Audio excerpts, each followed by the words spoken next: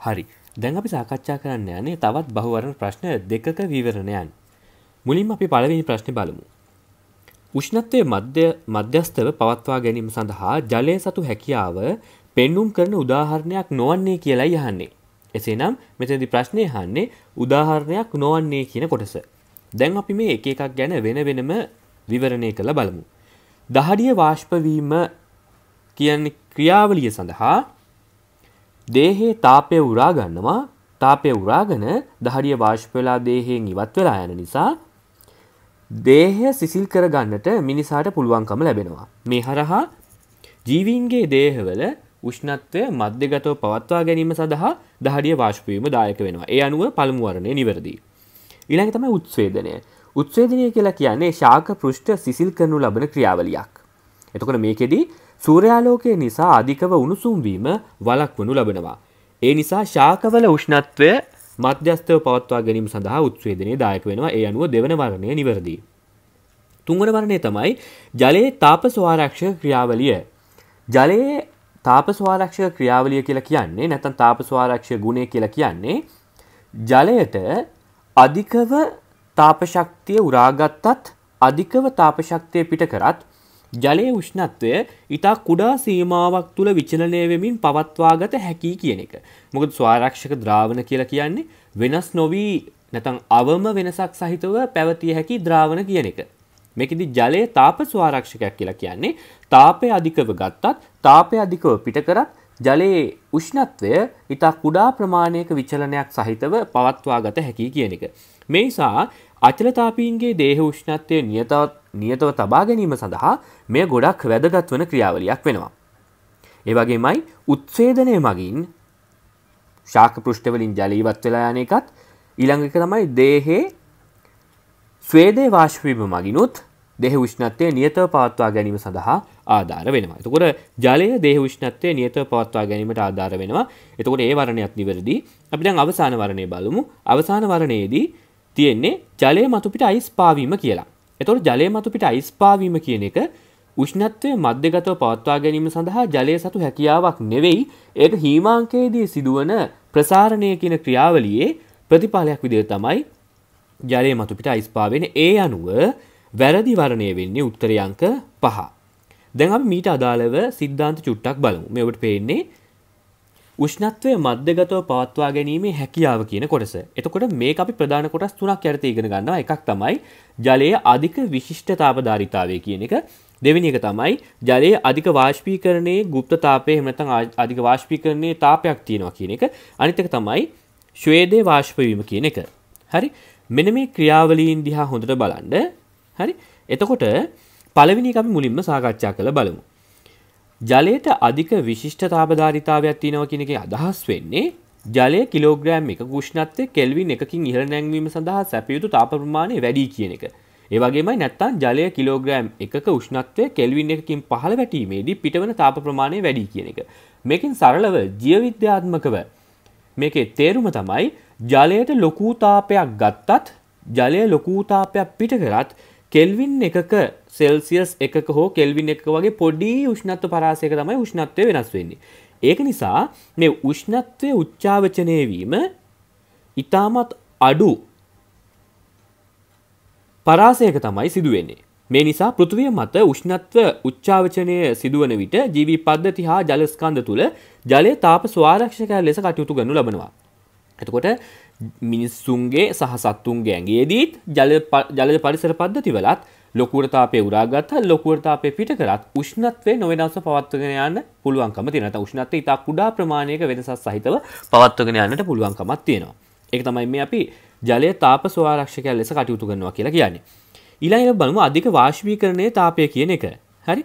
මේකෙදි තියෙන වැදගත්ම කාරණාව තමයි ජලයේ වාෂ්ප වීම සඳහා ලොකු තාපයක් උරා ගන්නවා. ඒ නිසා ජීවීන්ට පුළුවනි ජීවීන්ගේ දේහයෙන් කුඩා ජල ප්‍රමාණයක් ජීවීන්ගේ දේහවලින් අවම ජල ප්‍රමාණයක් වාෂ්ප කරමින් ලොකු තාප ප්‍රමාණයක් දේහෙන් ඉවත් කරලා දාන්න.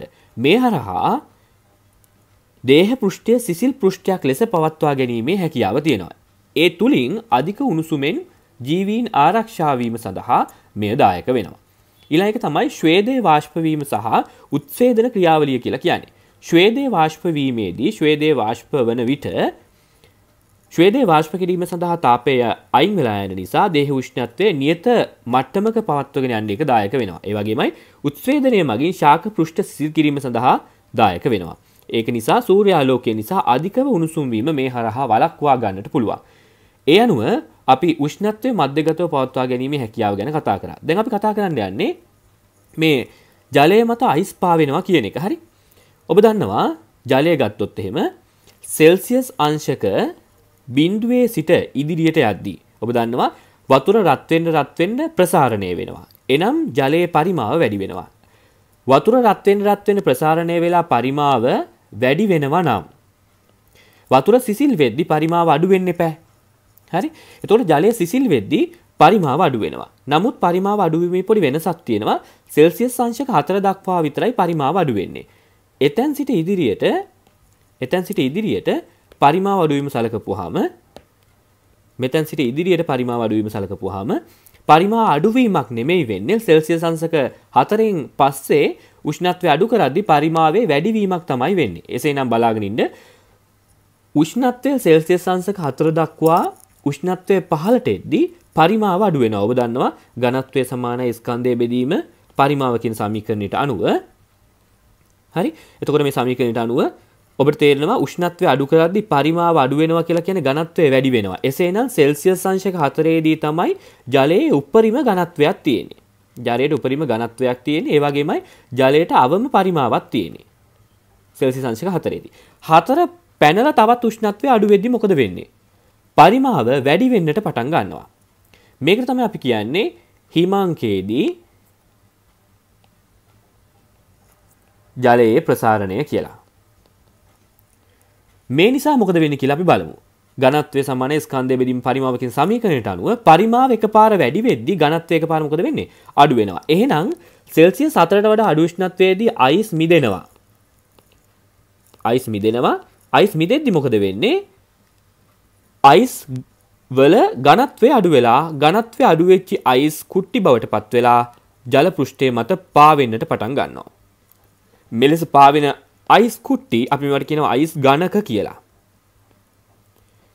අයිස් ඝනක කියලා කියනවා. මේ අයිස් ඝනක ජල පෘෂ්ඨය මත පාවෙලා ජල පෘෂ්ඨය මත තැම්පත් වෙලා ජල පෘෂ්ඨය මත අඛණ්ඩ ඝනකම් අයිස් තට්ටු නිර්මාණය කරනවා. DNA සම්බන්ධව බේසික්ස් එහෙම නැත්නම් මූලික කරුණු සාකච්ඡා කරන්නයි යන්නේ. DNA අණුවේ ව්‍යුහමය වෙනස් වීම හේතුවෙන් විකෘති ඇති වේ. විකෘති වල නිර්වචනය අපි බලමුකෝ. විකෘති අණු DNA අණුවෙහි ඇතිවන ස්ථීර ව්‍යුහමය වෙනස් වීම තමයි අපි කියන්නේ විකෘති කියලා. එතකොට මෙතෙන්ට ස්ථීර කියලා වචනයකුත් ආවම වඩාත් හොඳයි. ඒ අනුව මේ පළමු වර්ණය නිවැරදි. DNA අණුවේ ව්‍යුහමය වෙනස්කම් තමයි අපි විකෘති කියලා කියන්නේ. ඊළඟට DNA අණුව පොලිනියුක්ලියෝටයිඩ් දාම දෙකකින් සමන්විත වේ. නිවැරදි. ඔබට පේනවා ඇති මේ පේන්නේ ඔබට DNA ද්විත්ව හේලික්ෂය ඒකේ දාම දෙකක් තියෙනවා. පොලිනියුක්ලියෝටයිඩ් දාම දෙකක් තියෙනවා. ඔබට පේනවා ඇති දාම දෙකක් තියෙනවා. හරි? මේ තියෙන්නේ පොලිනියුක්ලියෝටයිඩ් දාම දෙක. ඒ අනුව මෙම වාක්‍ය නිවැරදි. සෛල තුල පවතින DNA හි ඇති පට දෙක සර්ව සම වේ. මේ වාක්‍ය වැරදි. ඒකට හේතුව තමයි DNA කියලා කියන්නේ ද්විත්ව හේලික්ෂීය ආකෘතිය නිරූපණය කරන අණුවක්. එතකොට DNA වල මේ ද්විත්ව හේලික්ෂීය ආකෘතිය ඉදිරිපත් කරේ වොට්සන් සහ ක්‍රික්.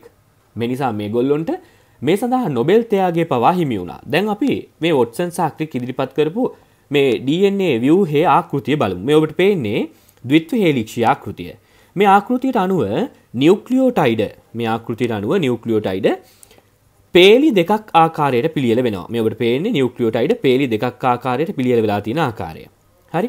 නමුත් මේ දෙන්න සමාන්තරව තියෙනවා තමයි. නමුත් සාමාන්‍ය සමාන්තරව නෙවෙයි තියෙන්නේ. මේ දෙන්න තියෙන්නේ ප්‍රතිසමාන්තරවයි. ඔබට පේනවා ඇති මේ දාමයේ තියෙන්නේ 5 අන්තයේ සිට 3 අන්තයේ දෙසට. මේ දාමය තියෙන්නේ 3 අන්තයේ සිට 5 අන්තයට. එනම් දාම දෙක තියෙන්නේ එකිනෙකට ප්‍රතිවිරුද්ධ දිශාවන් වලට. සමාන්තරව තිබුණත් ප්‍රතිවිරුද්ධ දිශාවන්ට තියෙන නිසා අපි මේකට කියන්නේ ප්‍රතිසමාන්තරයි කියලා. එසේනම් DNA වල වූ පොලිනියුක්ලියෝටයිඩ් දාම දෙක එකිනෙකට ප්‍රතිසමාන්තරවයි පිටලා තියෙන්නේ. මේ පොලිනියුක්ලියෝටයිඩ් දාම දෙක එකිනෙකට මැද්දෙන් සම්බන්ධ වෙලා තියෙන්නේ දාම දෙකෙහි අනුපූරක භෂ්ම අතර තියෙන හයිඩ්‍රජන් බන්ධන වලින්. මොනවද මේ අනුපූරක භෂ්ම කියලා කියන්නේ? මෙතනදී ඇඩිනීන් සම්බන්ධ වෙන්නේ තයිමීන් සමග. ගුවැනින් සම්බන්ධ වෙන්නේ සයිටෝසින් සමග. මේ ආදී වශයෙන් පියුරින් භස්ම වලට අදාළ පිරිමිඩින් භස්ම ඉදිරියෙන් පිළියෙලවන ආකාරයට තමයි මේ භස්ම යුගලනය සිදු වෙලා තියෙන්නේ. ඇඩිනීන්ට ගැලපෙන තයිමීනුත්, තයිමීන්ට ගැලපෙන ඇඩිනීනුත්, ගුවැනීන්ට ගැලපෙන සයිටොසීනුත්, සයිටොසීන්ට ගැලපෙන ගුවැනීනුත් යනාදී වශයෙන් භස්ම වලට අදාළ අනුපූරක භස්මය ඉදිරියෙන් පිළියෙල වෙලා තියෙන නිසා අපි කියනවා මේවට අනුපූරක භස්ම යුගලනයක් සහිතයි කියලා. ඒ වගේමයි මේ විදිහට හැදෙන පොලිනියුක්ලියෝටයිඩ් දාම දෙක මෙලෙස නිර්මාණය වන පොලිනියුක්ලියෝටයිඩ් දාම දෙක මම ඔබට කිව්වා ප්‍රතිසමාන්තරවයි පිහිටලා තියෙන්නේ. මේ දෙන්න මැද්දෙන් සම්බන්ධ වෙලා තියෙනවා මනංකල්පිත මැද්ද තියෙනවා මනංකල්පිත අක්ෂයක්. මේ අක්ෂය වටා මේ දෙන්න දක්ෂිනාවර්තව භ්‍රමණය වෙනවා. මේ දාම දෙක දක්ෂිනාවර්තව භ්‍රමණය වෙලා මධ්‍ය අක්ෂය වටා දක්ෂිනාවර්තව භ්‍රමණය වූ ප්‍රතිසමාන්තර පොලිනියුක්ලියෝටයිඩ් දාම දෙකක් ලෙස තමයි මේවා පවතින්නේ. මේ ව්‍යුහයට තමයි අපි ද්විත්ව හේලික්ෂීය ආකෘතිය කියලා කියන්නේ. එතකොට මේ ද්විත්ව හේලික්ෂීය ආකෘතිය ඔබට තව දෙයක් පෙන්වන්නට ඕනේ. මේකේ තියෙනවා සීනි පොස්පේට් කොඳුනාරටය කියලා එකක්. හරි? මේ සීනි පොස්පේට් කොඳුනාරටට අයිති වෙන්නේ මෙන්න මේ කොටස්. සීනි පොස්පේට් කොඳුනාරටට අයිති වෙන්නේ මේ පොස්පේට් කාණ්ඩය සහ පෙන්ටෝස් සීනි කාණ්ඩය ඇතුළත් මෙන්න මේ කොටස. මේක තමයි මේ සීනි පොස්පේට් කොඳුනාරයට අයිති වෙන්නේ. මේක sugar phosphate backbone කියලා කියනවා. මේ එක් පොලිනියුක්ලියෝටයිඩ් දාමයක නියුක්ලියෝටයිඩ් මිලියන ගාණක් සම්බන්ධ වෙලා තියෙනවා. හරි? ඒ වගේමයි මේ නියුක්ලියෝටයිඩ් රේඛීයව පිළියෙල වෙච්ච බහුආයනික ලෙස තමයි අපි DNA සලකන්නේ. ඒ වගේම DNA අණුවක තැනුම් මේකකේ තමයි අපි කියන්නේ නියුක්ලියෝටයිඩ් කියලා. එසේනම් දැන් අපි නියුක්ලියෝටයිඩයක් ගැන බලමු. නියුක්ලියෝටයිඩයක් ගත්තොත් එහෙම නියුක්ලියෝටයිඩ් එක අන්තර්ගත වෙන ප්‍රධාන කොටස් තුනක් තියෙනවා. ඒකෙන් එකක් තමයි නයිට්‍රජනීය භස්මය, අනිත් එක තමයි පෙන්ටෝස් සීනි කාණ්ඩය, අනිත් එක තමයි ෆොස්ෆේට් කාණ්ඩය. එතකොට නියුක්ලියෝටයිඩ් එකේ තියෙන පෙන්ටෝස් සීනි කාණ්ඩයේ කාබන් සකස් වෙලා තියෙන මෙහෙමයි 1 2 3 4 5 යන ආදී වශයෙන්. එතකොට එක් නියුක්ලියෝටයිඩයක් යාබද අනෙක් නියුක්ලියෝටයිඩය සමග ෆොස්ෆෝඩයිඑස්ටර් බන්ධන වලින් සම්බන්ධ වෙනවා. ඔබ දන්නවා ෆොස්ෆෝඩයිඑස්ටර් බන්ධන වලින් සම්බන්ධ වෙනවා කියලා. දැන් අපි බලමු මේ ෆොස්ෆෝඩයිඑස්ටර් බන්ධන කියන්නේ මොනවද කියලා. හරි? මේ ෆොස්ෆෝඩයිඑස්ටර් බන්ධන කියලා කියන්නේ එක් නියුක්ලියෝටයිඩ් එක ෆොස්ෆේට් වල තියෙන OH කාණ්ඩයක් සහ යාබද නියුක්ලියෝටයිඩයේ තුන්වන කාබන් පරමාණු සම්බන්ධ වෙලා තියෙන OH කාණ්ඩයක් අතර හට ගන්නා බන්ධනය තමයි අපි මේ ෆොස්ෆෝඩයිඑස්ටර් බන්ධනය කියලා කියන්නේ. එහෙනම් මේක තමයි මේ අපි ෆොස්ෆෝඩයිඑස්ටර් බන්ධනය කියලා කියන්නේ. හරි? ෆොස්ෆෝඩයිඑස්ටර් බන්ධනය කියලා කියන්නේ. හරි? ඒ අනුව ඔබට දැන් පැහැදිලි ෆොස්ෆෝඩයිඑස්ටර් බන්ධන වලින් එකිනෙක සමග මිලියන ගණනාවක් නියුක්ලියෝටයිඩ් සම්බන්ධ වෙලා නිර්මාණය වන රේඛීය බහුආයනික වන DNA අණුව පිළිබඳව. දැන් අපි අනිත් වර්ණ දිහාවට යමු. DNA වල ප්‍රෝටීන සංශ්ලේෂණයට අදාළ ප්‍රවේණික තොරතුරු අන්තර්ගත වේ. නිවැරදි. මේ ඔබට පේන්නේ ප්‍රෝටීන සංශ්ලේෂණය කිරීම සඳහා අවශ්‍ය වන mRNA අණුව පිටපත් කරන ආකාරය. හරි? එතකොට DNA වල තියෙන ජාන තමයි මේ mRNA අණු වලට ප්‍රතිලේඛනය එහෙම නැත්නම් පිටපත් කිරීම හරහා පිටපත් කරන්නේ. ඊට පස්සේ ඒ mRNA අණුව ඇවිල්ලා රයිබෝසෝමයක් උපකාරයෙන් තමයි පොලිපෙප්ටයිඩ් නිර්මාණය කරන්නේ. ඒ පොලිපෙප්ටයිඩ් තමයි අපි ප්‍රෝටීන කියලා කියන්නේ. එසේනම් ප්‍රෝටීන සංශ්ලේෂණය කරන තොරතුරු ටික ගබඩා කරලා තියෙන්නේ DNA වල ඒ අණුවේ වර්ණය නිවැරදි. ඊළඟට බලමු DNA අණුව CHONP මූලද්‍රව්‍ය වලින් පමණක් සමන්විත වේ. නිවැරදි.